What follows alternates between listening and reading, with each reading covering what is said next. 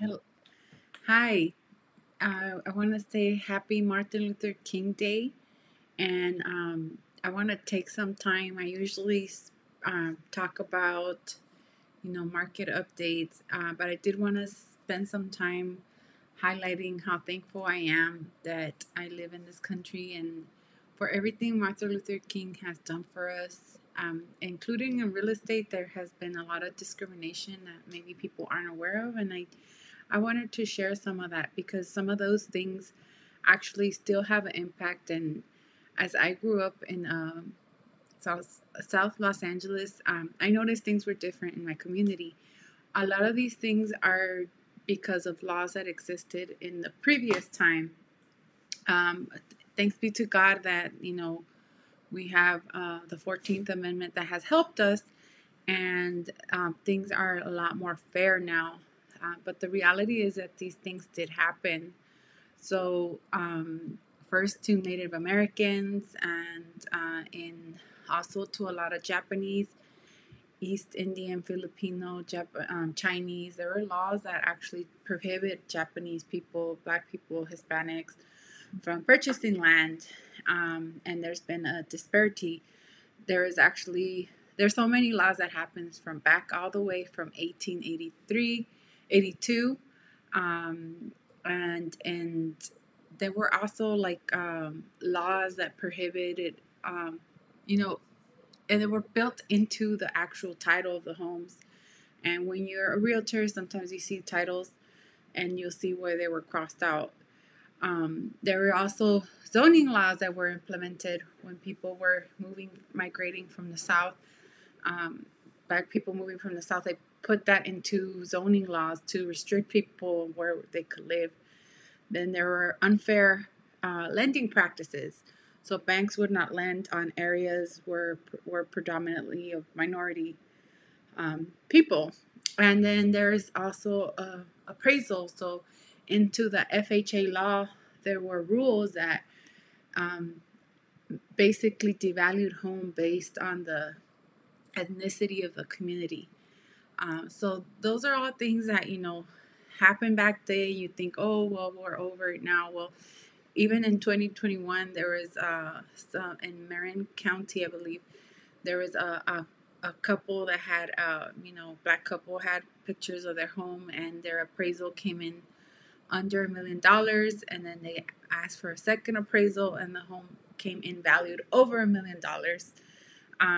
So these things still happen. So now there's a form that lets people know that these things are still not okay, and we are all should receive a fair appraisal.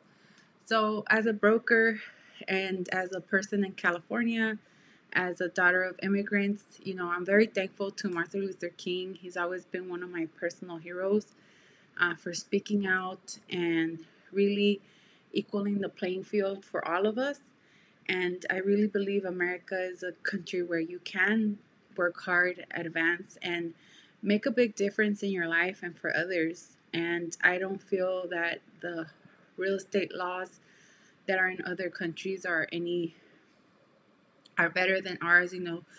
There's a lot of countries where people can't even buy a house, and or if they do have a property and there's fruit on their property in communist countries, they have to give that they're taxed on the profits that they generate from their land.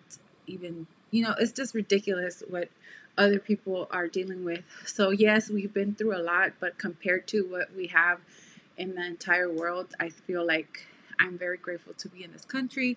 And I just want to share a little bit about these things. There's actual books that I've read talking about all these things, and I find it very interesting, like how zoning was used. Eminent domain is when the government takes over property, and how that was used against minorities. There's so many examples, like even in Manhattan Beach. A lot of people think of that place. There's an actual section that the government used eminent domain to take property from blacks, and then didn't use the land for anything. They just displaced a bunch of people because they didn't want black people there. And then the community complained. 50 years later, they built a park there. So these are all things that actually happen in our communities here in Southern California. It's very interesting, and I think it just makes me more grateful for what we have, and it makes me grateful to be able to purchase property and grow my investment portfolio and help other people buy homes. So I just wanted to talk a little bit about that, and then next I will talk about this market report. Um, so here you see this market report, and if any of you are interested in your particular county, I have a resource that will give you all the information related to your city. Um, I'm talking here about Ventura County, where I am now, but if you are in another county, I can provide this information for you. So here we have Ventura County. We have the median price, and year to date sales are down, as I've told you guys before, and inventory is at 2.7, and the median time on the market is 25 days. So when we put a house for sale, I like to look at all these information and then look at what is a competition doing, how long is it taking to sell a home, so then we can prepare for that. Let's see.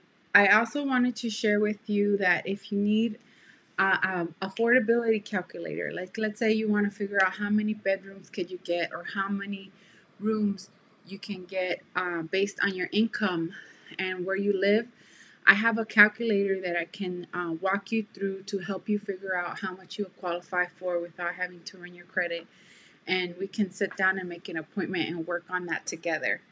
So this is a tool for sellers, but I also have tools for buyers. So if any of you are interested in buying a home or selling a home, I can show you the tools that you could keep looking at continuously to help you prepare. Okay. So that's it for today. I know it's a holiday, and I did want to just take some time to talk about that. If you guys have any questions about real estate, please let me know, and I hope you all have a wonderful day.